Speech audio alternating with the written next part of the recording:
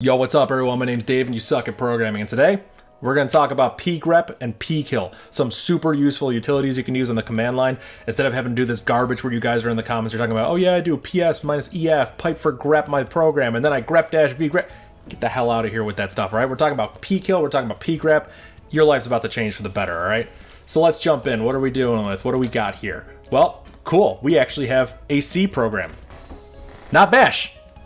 That's not bash. Can you believe it? We actually have a real programming language. Oh my god, let's talk about this. So what does this program do?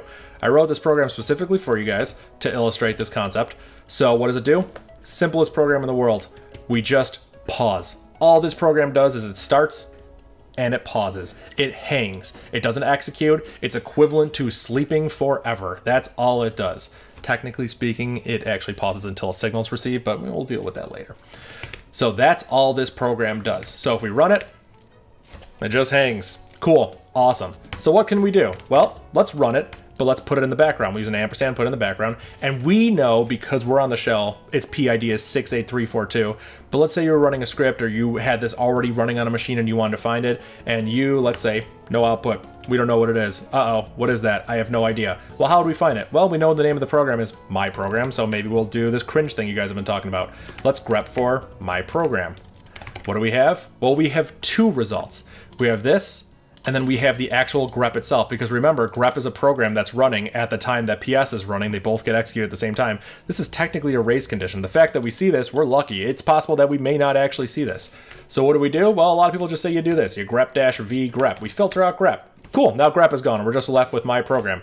We know the PID's here, so how do we grab that? Well, we can maybe pipe it to awk, and we could grab the second field, just like a nice sysadmin, and there we go. We have our PID. That sucks. Come on, guys.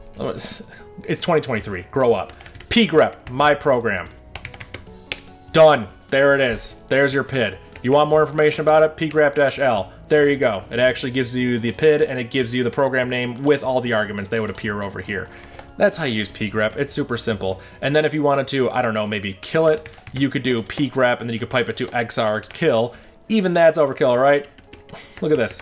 pkill, my program. This will kill every instance of a program named my program. Be very careful with this. If you were to type something like pkill Firefox, goodbye browser.